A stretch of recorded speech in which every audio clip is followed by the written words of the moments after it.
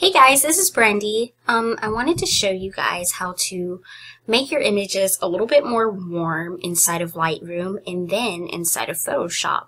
So we're actually going to use Lightroom first and then we'll go over to Photoshop to do the same thing. So I'm already in Lightroom. I've already opened my image. So all you need to do is open your image and click the Develop tab up here. And then this area should pop up. So we're going to be working in the white balance section. So this little area right here is the white balance section. It should have a WB.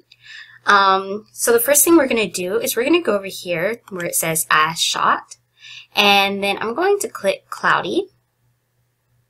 And that warmed it up a tad, but it's a little bit more magenta than I like. So I'm going to go back and I'm going to go to shade. And that warmed it up a ton. So you do have these two presets available to quickly warm your image. And if you don't like the results, you can always play with these tabs right here. So I'm going to reset my image. And so I'm just going to warm it up myself by upping the temperature to the yellow side. So that'll be the right side.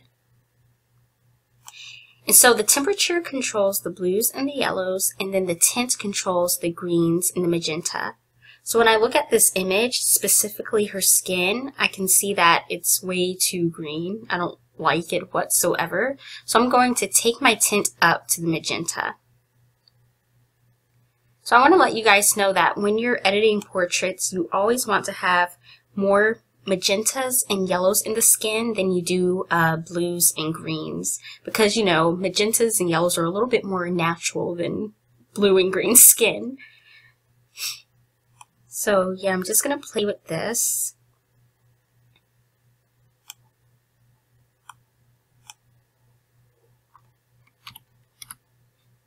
That looks pretty good.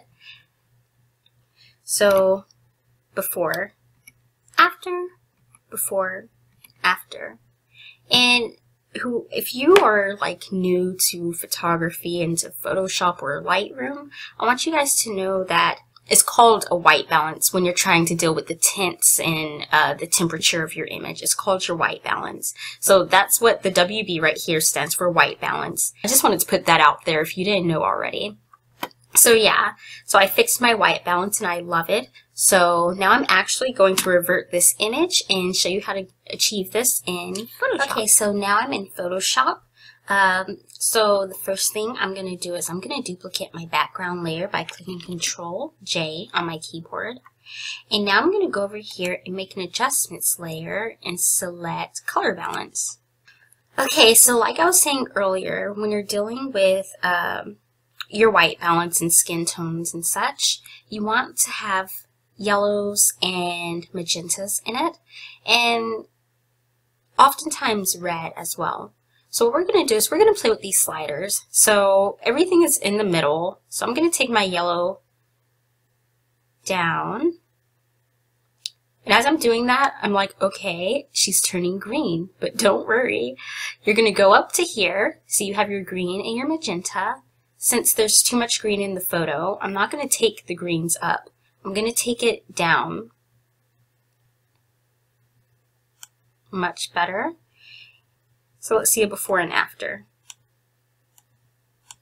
And that warmed it up quite a bit. I personally prefer to warm my photos up in Lightroom. I don't know why, I like it better. I feel like it's a little bit easier. But either one works great though. So what I normally do with my photos, if I wanted to add like additional warmth to my photos, I add a warm filter, and that's right up here in the adjustments tab, and that warms her quite a bit. And you can change the density, so you can take it up to make it even more warm. That looks like a little vintage thing going on. But yeah, you can take it up, you can take it down, just add as much or as little as you need. And you can always lower the opacity over here. I'm going to keep mine up. So let me hurry up and take a snapshot of this for you guys. So before, after, before. So yeah, it's really not that hard. Just get in and give it a go and practice at it, and you'll have it down in no time. Just don't forget to, you know, pay attention to the skin tones and try to keep them as natural as possible. So yeah, I hope this tutorial helped you guys. Leave a comment below if you have any questions, and like and subscribe for my future videos. Thanks guys, bye.